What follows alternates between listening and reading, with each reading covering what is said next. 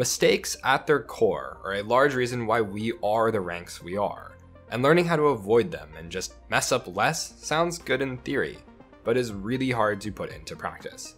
Oftentimes, we don't actually know what a mistake is. Something that seems right can be totally detrimental to your game, and you may go hundreds or thousands of games without ever realizing it. Today, we're going to be pointing out 3 of the harder to notice mistakes that you might not even know you're making. So be on the lookout for these in your own games, and let's get right into it. Let's just look at an example game where we have a Karthus into Kayn matchup. Right before buffs are about to spawn, our top laner checks our Raptor Bush and finds the enemy jungler in it. He ends up fighting him, winning pretty convincingly, and even leaves a ward in the bush on the way back towards top. Now it's on Karthus to try and figure out how to respond to this situation. If you're Karthus, you're probably concerned about a few things. One being that Kayn can still Q over this wall and try to take our red, so it makes sense to try and stop that from happening, right? Well, not exactly, and this is where you're probably wondering, why not? Any action you do in the game always comes with a trade-off. If you're ganking top, that means you can't be pressuring bot at the same time. In the same vein, if you're trying to stop the invade, that means you aren't doing other things like farming your camps. So now comes the real question. Is it more worth it to try and stop Kayn from getting our red, or should we just carry on and ignore it?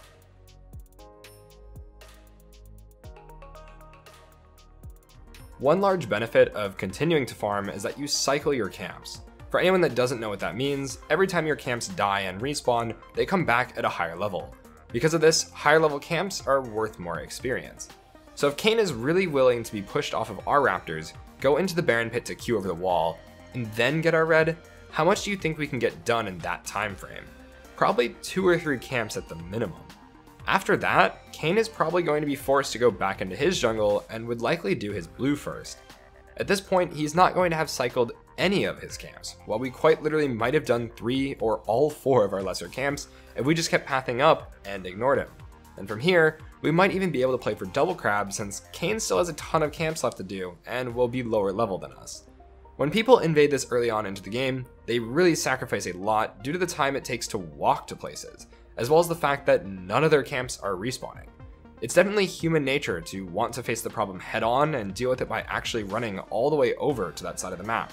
But all you're doing by doing that is also committing a ton of walking time and skipping all of your own camps. Sometimes just letting people get away with stuff is the better play. Kayn just simply doesn't gain enough from invading here to make it worthwhile for you to set yourself behind. There's also the other situation that we talked about where Kayn doesn't even bother invading again.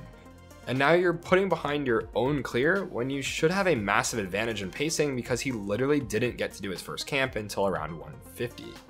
Karthus could have potentially split the map and gone to invade after a few camps, just because he knew he was so ahead in pacing and it wouldn't have been very easy for Kayn to contest. Even with the delay of walking all the way across the map and then clearing back down, at 4 minutes Karthus is still up 2 camps, just because Kayn was, well, that slow. If we pan over to look at what info Karthus has right now, we can see that everyone in bot lane is super low, and that Kayn is here. So sticking around to stop the dive is great, but after that we need to start thinking about how to actually get ahead and punish Kayn for being so slow in his early clear. If we count CS, we now know what Kayn has up, and what he has down. Likely, his Krugs are still alive, and Top Crab is still in play. Instantly, I'm thinking about how to use my tempo here to punish him. Not only are my topside camps coming up soon, and I can take advantage of them being leveled up, I can also run straight to Top Crab after a recall, and I'm going to be on map with items, while he can't possibly be there without giving something up. He can go to Krugs and then try to go to Top Crab after clearing them, but after backing or not, it doesn't really matter. If I go straight from base, he can never get there in time. The only way he could get to Top Crab in time is by running there right now. Then he won't have items, and he'll be forced to be on map with very little power in comparison to me, who is about to spend all of my gold. In the process, he's also going to not cycle his Krugs camp, so even though he may get Top Crab, he won't be able to get ahead in camps no matter what he does, and it's only going to get worse because Karthus has his second rotation of camps coming up immediately. Basically, Kayn is always behind here if Karthus does the correct play, as he can always force a catch-22. However, this only happens if Karthus recalls right now. A lot of junglers do things like this where they have a guaranteed way of getting ahead of the other player and then choose to risk it all on a really coin flip gank. All that pacing advantage we got earlier is literally thrown right out of the window now. And while our top laner does happen to take top crab and alleviate a bit of this for us, we can't rely on that to always happen. After the delayed recall, Karthus goes to his top side, and then clears down, taking some vision in the meantime. When he does arrive around mid after Raptors, he's going to make another mistake. The goal of every gank is not to get a kill or even summoners. In fact, sometimes it's detrimental to even try to do that. Why? Because laners' wave states are hugely important when it comes to how they can play the game. And by the nature of jungle, that also affects you. There are going to be plenty of ganks where your goal is strictly to fix the wave state. Whether that means you kill someone and then fix the wave after, or just show up to shove the lane, it really depends. But you need to guarantee that you can actually fix the wave first and foremost. Karthus decides to try and run at Ryze and chunk him out. And just like before, we need to think about what we're giving up to do this. If we're choosing to use damage on Ryze, we aren't using damage on the wave. We just left it in a spot where Katarina, a melee champion with no flash right now, has to try and push in a wave that can be frozen right in front of Ryze's tower. This is just really hard to actually do, and if Kayn had been around mid instead, it would be even worse.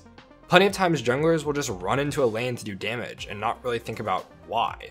What reason are you even ganking in the first place? How is it supposed to help your laner?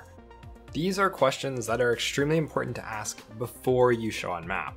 In other videos, I've gone over just how bad it is to give away information for free, and when you choose to gank, you're actively choosing to show on the map and give away information. Automatically, this means that whatever you're choosing to do with that gank needs to be worth at least that, at the bare minimum. It's for this reason that I will recommend junglers to just play lanes, whether it's in normal games or in ranked. Just having the laning perspective can make you feel when you really wish your jungler would have done something for you, and in turn, this makes you a better jungler. You'll be quicker to catch on to recognize these kinds of situations and know immediately really what your laner wants to do. The only reason players specialize in one role is because it's just hard to learn everything. But at the highest level, players have a deep understanding of other lanes, not just their own. And that's something that you can start working on right now. We have plenty of guides for laners that even as a jungler, you should watch. Because jungle and lanes are so fundamentally different, we really need to make a conscious effort for not only junglers to understand laners, but for laners to understand junglers. And that way, we can avoid the constant flame that happens between the two sides. I know it sounds like I'm preaching for systemic change, but really it needs to happen. Now, what you find here on YouTube is just the tip of the iceberg. If you want to unlock your true potential, then you need to dive into SkillCapped.com. We have the largest catalog of League of Legends guides in the entire world, with over 1,500 guides and 350 unique courses. You get brand new guides every week exclusive to our website, along with our Smurf commentaries where our challenger experts walk you through how to carry out of the exact rank you're stuck in. Still unsure? Well, you can have all your questions answered by those same challenger experts. Need one-on-one coaching? We got you covered with hand-picked coaches trained to the highest standard. Don't have time for that? Use Direct Pro, pick a past game you played, and within 24 hours get a personalized video from a top 100 challenger player breaking down exactly what you can do better. The best part, all of this comes with a rank improvement guarantee. If you don't climb at least 5 divisions while actively using SkillCapped, you can claim a refund, no questions asked. So what are you waiting for? Head to SkillCapped.com and get the rank you've always wanted. Link in the description below. Anyways, just within the first 7 minutes of this game, Karthus made 3 massive mistakes that we see all the time. But it's unlikely that he even realized that they happened or that they were even bad. There is no one correct way to play League of Legends, but knowing what things you might be missing can help you plug holes in your own gameplay, and we hope that today's video at least gave you some food for thought. Thanks so much for watching, and we'll catch you in the next one.